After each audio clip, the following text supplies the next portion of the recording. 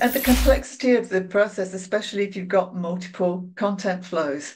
And even though they're low code or no code, you still need somebody with a very logical brain to understand how to design and test and maintain those processes. I would say you're right, Spencer. Where it works best is where you have constrained inputs and outputs, and they're Correct. Right. limited in number. The moment you're looking at something the scale of say, an IBM or something where you might have 50 different repositories you're hooking and forget about it. Yeah. No one could maintain that.